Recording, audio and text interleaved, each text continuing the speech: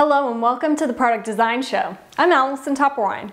And I'm Vince Penman. This week, we're looking at modern implementations of that classic hydraulic engineering device, the Archimedes screw.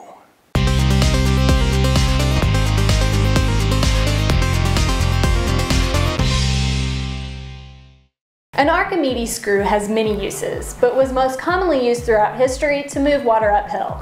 As someone turned the crank manually, the screw blades forced water upwards along the threading and thereby transport water uphill. Once the water reaches the top, the screw design releases the water into a trough. The device itself is a simple design. It is a screw inside a tube.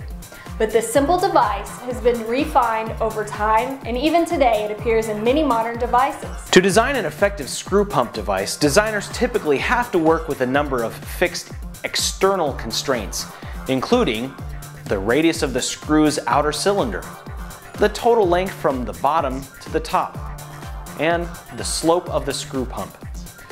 And the occasional girly man villager with wimpy arms that can pump the water up the hill. The design challenge then is to come up with the most efficient internal parameters, including the radius of the screw's inner cylinder, the pitch of each blade, and the number of blades to lift the water.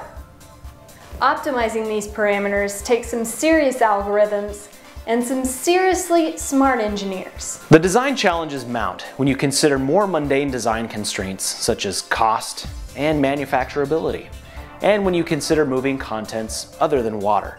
Designers have overcome these constraints to insert screw pumps into all sorts of devices, from snowblowers to truck loaders to materials handling applications.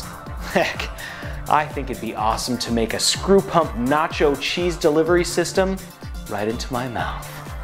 Take that, stupid chocolate fountain. That's the last time they kick me out of the restaurant for dunking my head in you. Our last story comes from a group of engineers at Van Beek in the Netherlands.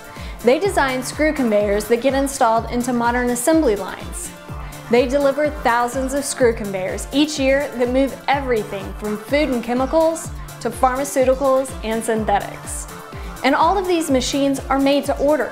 That means that every one of the design constraints we talked about earlier have to be optimized for each machine. Worse yet, the assembly line dimensions, the given constraints, often change after the screw conveyor design has been started. To meet these challenges, the Van Beek engineering team uses Creo's direct modeling tools from PTC to make multiple fast design iterations to produce top quality screw conveyors as fast as possible. It's a lot easier and a lot more accurate than doing the math. You can try Creo's direct modeling tools, the same software that engineers use at Van Beek, with a free for lifetime version from PTC.